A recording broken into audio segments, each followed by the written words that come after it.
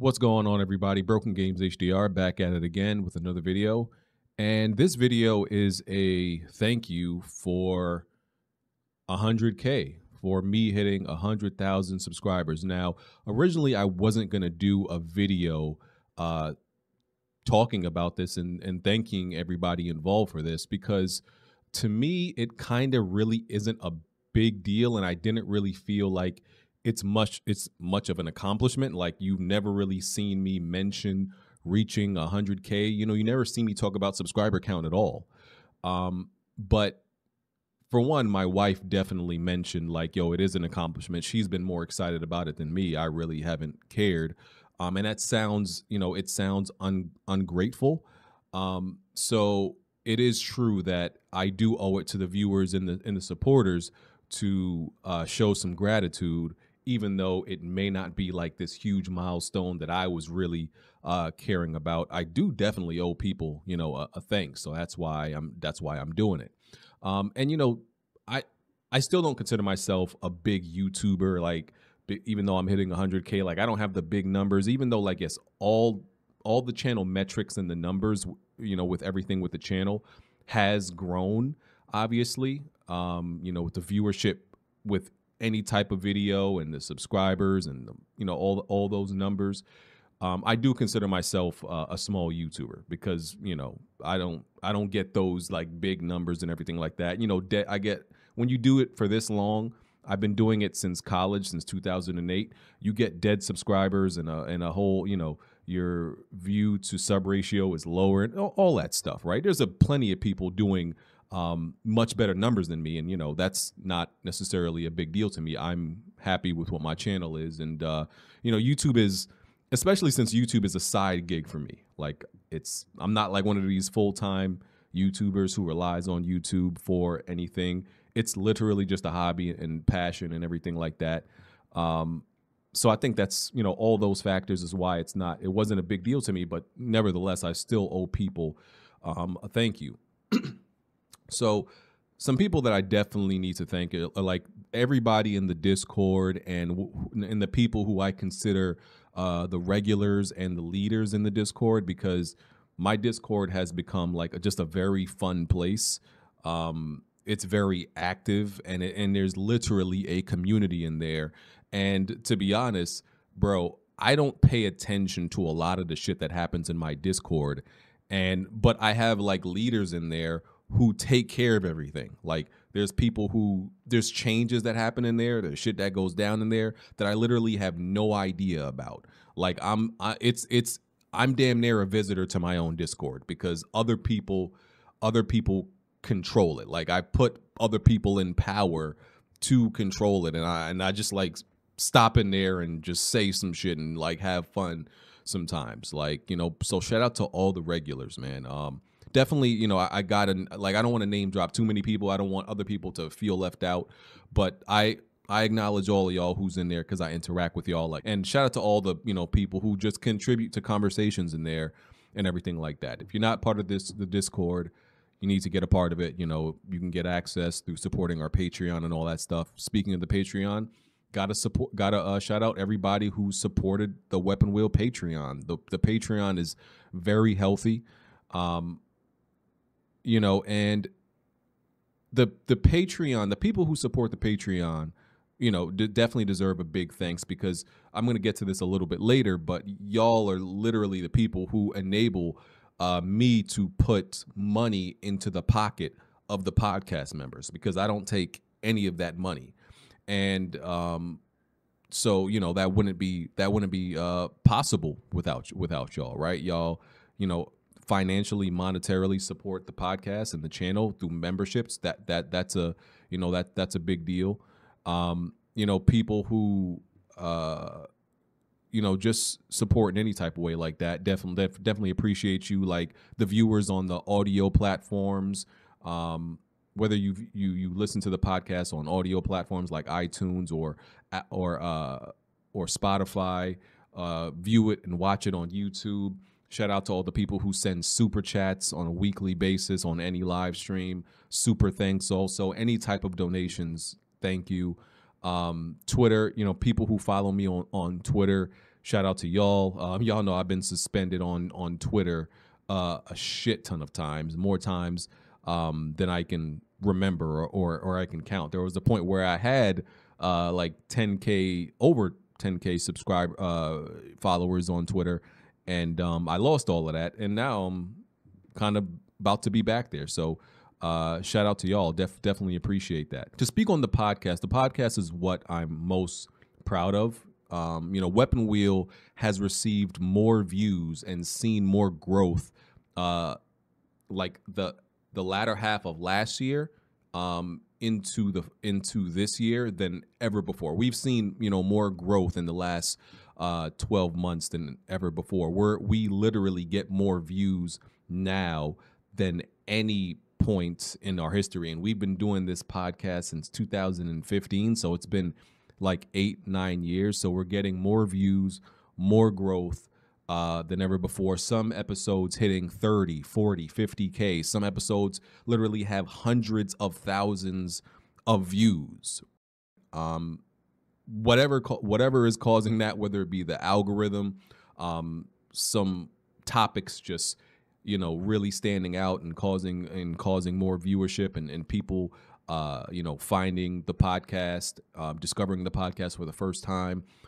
People from places that I would never predict that would be watching the podcast. People from Germany, Australia, Russia, because I can see this all in the YouTube analytics, and they comment sometimes that they're from these places. So people from all over the world watch this podcast, surprisingly. So shout out to them. Definitely appreciate y'all.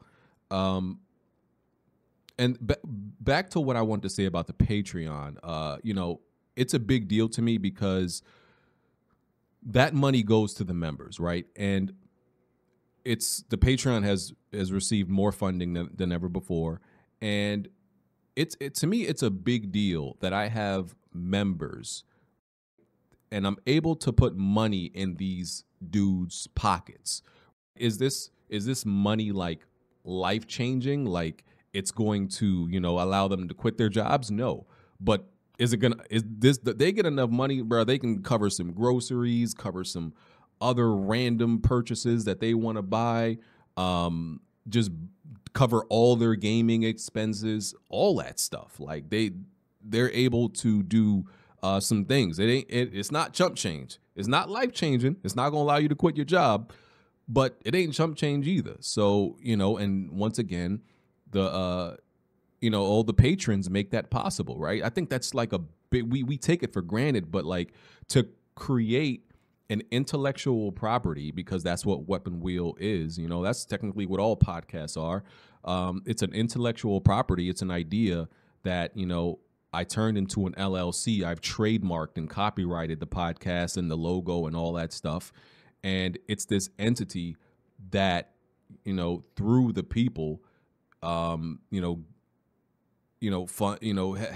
a source of money coming in that I'm able to give to the members. And I think that's a big deal. Like I said, I'm not doing it on a huge scale. Like I'm not a company that's like, giving them health insurance and I'm giving them a 401k and a huge check every 2 weeks. But even to do that on a small scale, that's, I think that's meaningful. That's really, meaningful. And I'm proud and happy to do that.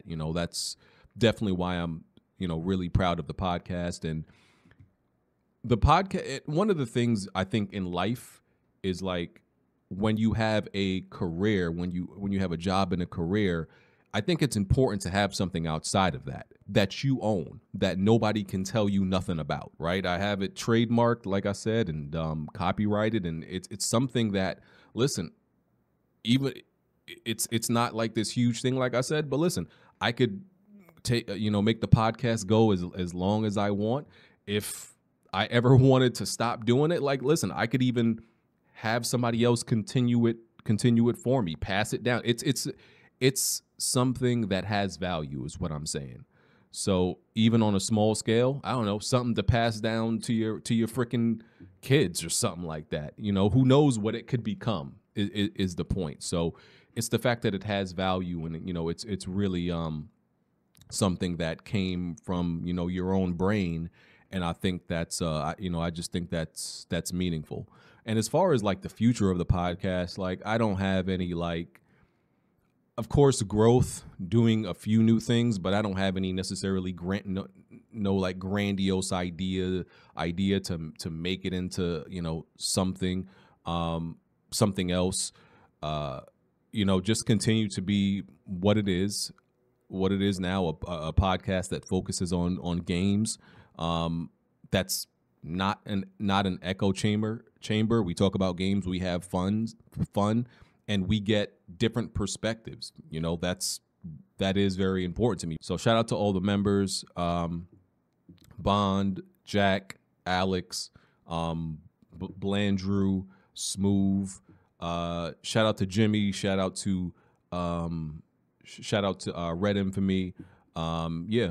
So all the guests who have who have come on to the podcast and contributed and created great moments, all that good shit. Shout out to everybody, man. All the people who I've played games with, who are like regulars that I literally interact with, on the daily, in Discord or on Twitter. All the people that from one way or another you've just become well acquainted with, and you just have known for years on the internet, because of Twitter, because of YouTube, because all this shit.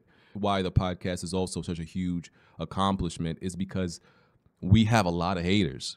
There are a lot of haters, bro. Like, and there are a lot of people who wanted to see the podcast fail. There are a lot of people who said and wanted our podcast to be dead and wanted it to die and said it was dead. But we're literally doing better than ever before. So, and that's due to focus.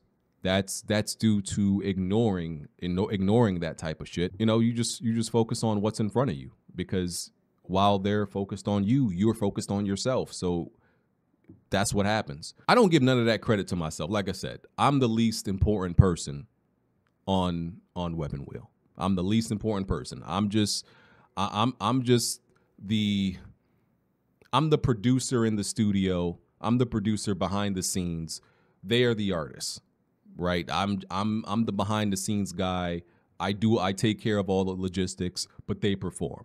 I'm just here enjoying it, being a part of it. And that's what I like. That's what I like, man. And going back to the future of the podcast is not always going to be the same. Like, as y'all have seen, like, it's very possible I'm sure the podcast is going to change some way in the future, right? Everything can't stay the same forever. So change will obviously and inevitably come in one way or another, but it will always be Weapon Wheel Podcast, and will always be focused on games, and always be focused, on having fun conversations on there, and real conversations. And so, especially when people get older, and some life changes happen, adjustments will be made. I don't have any intention to ever really ending the podcast in the future. Some adjustments and changes will obviously be made, due to lifestyle and shit like that. But ending, no, I don't really have any intention for that. Like I said, thank you to everybody, all the viewers, current, past, future, everybody who's helped, contributed. Shout out to all the other podcasts out there,